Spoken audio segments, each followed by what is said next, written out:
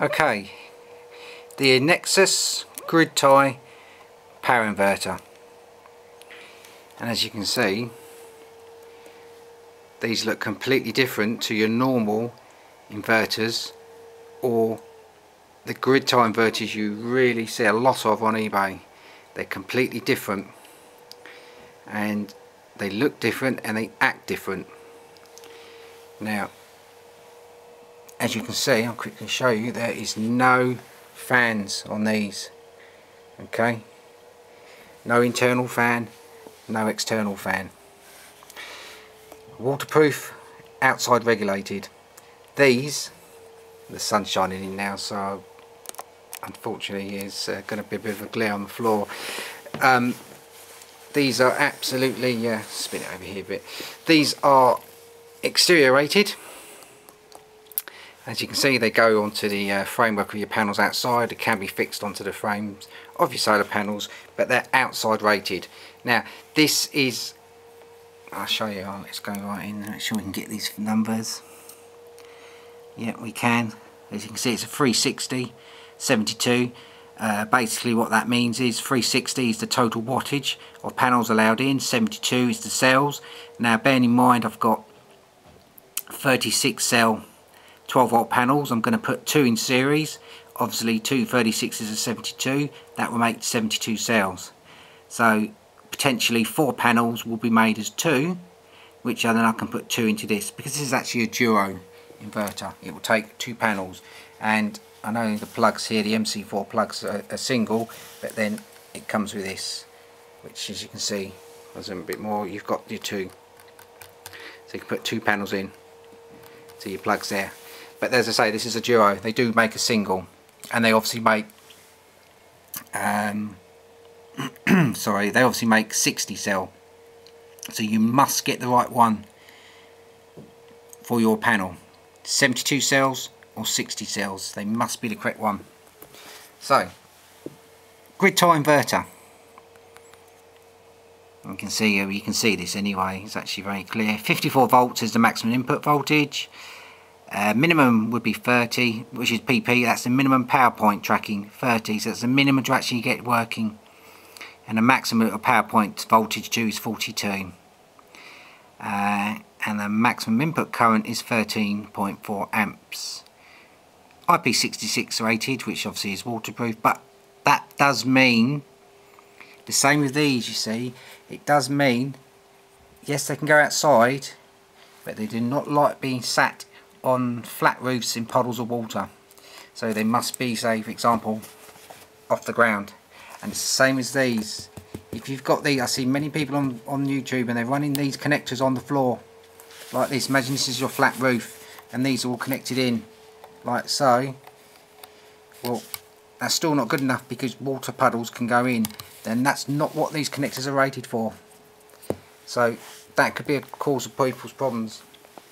But going back to this, okay, so we got output 240, because obviously we're here in the UK, so it's 240 volts, 50 hertz, as we are 50 hertz, and the maximum current is 1.61 amps.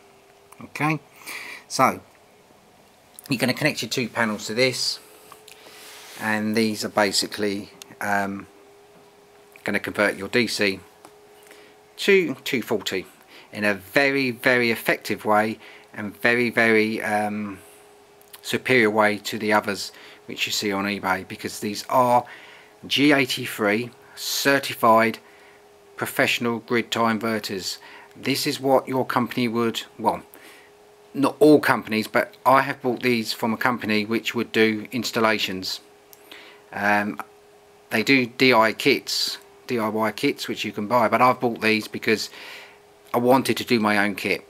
Okay, I didn't want to spend £3,500, £4,000 to have panels on my roof. I just really wanted to try it at the moment with some solar and see how things go. So that's why I bought these. But these are professional grid ties. As you can see, they look different and they act different. So, okay, so you're saying we've got one, and we can connect 2 panels. So we can get 360 watts potentially from this. But that doesn't end there, because here I've got it connected to some other wires. It's already plugged in. This section here, which as you can see has got 4 sockets, is called a distribution block. And what you do is the cable here, which comes from your grid tie, that would plug in to your distribution box. If you're going to use another grid tie, that would go into this side. You then blank one off, and then you'd have a lead going to your next distribution box, where again you can put in 1, 2, and again and so on. Now with this system, because this is a duo, you can connect 10 of these. So 10 of these, which is 20 solar panels, and they're daisy chain, but obviously they're a parallel connection, but that's how quick they link. They link and they're plug and play, so you don't have to keep messing about. Basically you can buy 1, 2 panels. If you think it's all going well, you can buy another one and connect this into your distribution box, get an extension lead, and you can carry on. And you can build this up with this particular one, 10. Now the other ones, which are obviously lower wattage and designed for single panels, then obviously hence it's more. But I do believe it's 10 because obviously 10 times 1.6 would be 16 amps, and that's probably the maximum you can put into any one single socket. I'm not saying 10 of these is the maximum you can use, although 20 panels is a lot of solar panels, and I imagine you'll struggle to even get 20 190 watts on your roof, but still, that's in one array. If you were going to connect more, only a maximum of 10 of these per section, then you'd have another section here with another 10, but then you need to start wiring these directly into obviously your main grid, because obviously the cabling and the currents are going to be hugely high, and as I say, obviously then you're going to struggle to plug these into a socket, because this comes, as I say, like that. And basically here we go, this is the other lead, as you can see, which is already on my distribution box, which is here.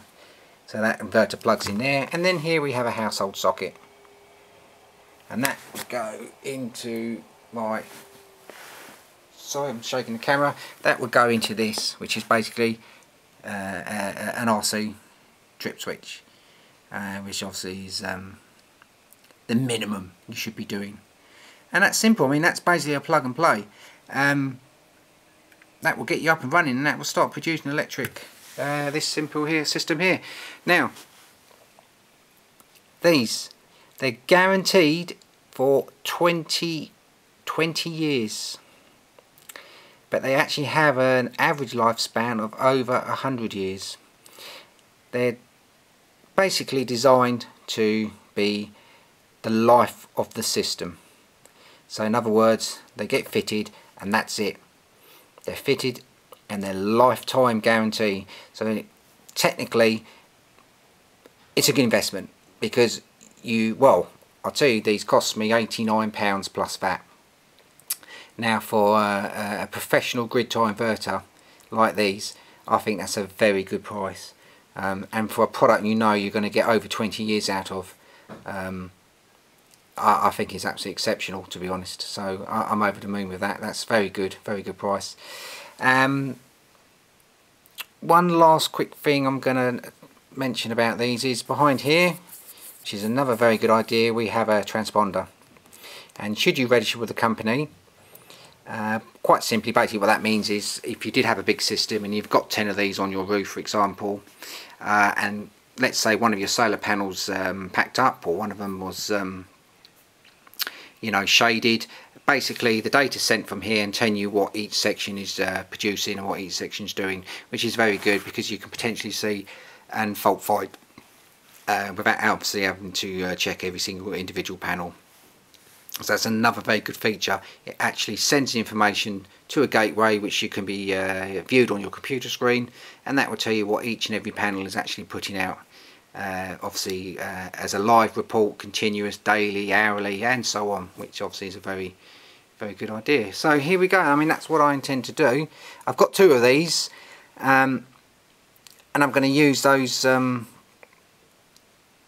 as I say, I'm going to use the 80 watt panels, but I'm going to link them in series, so I will have 24 volt panels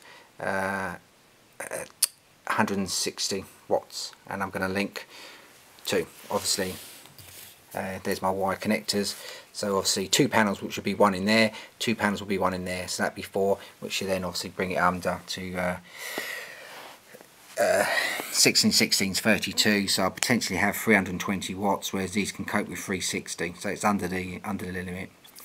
So that's what I intend to do, and hopefully everything could go well.